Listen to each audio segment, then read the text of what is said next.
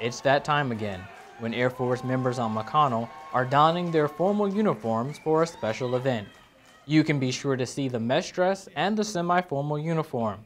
Here to make sure you wear your uniform right is Master Sergeant Wednesday Wilhite, chairperson for this year's 22nd ARW Annual Awards Banquet. The mess dress has a mess dress coat. It has a white formal top. It also has a tie tab that is different from the service tie tab, the service dress tie tab. It has a cummerbund, and it also has a A-line skirt, which is long, or a skirt with a split up the side for females. Then the males, of course, the difference is there's pants. The semi-formal is the service dress coat, a white top, your badges, your ribbons, no name tag, skirt for females, pants for males, and your belt.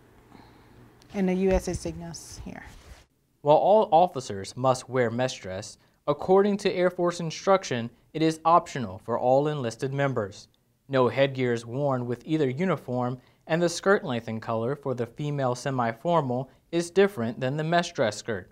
For more details about the semi-formal and mess dress uniforms, refer to AFI 36-2903 and look your best worry-free.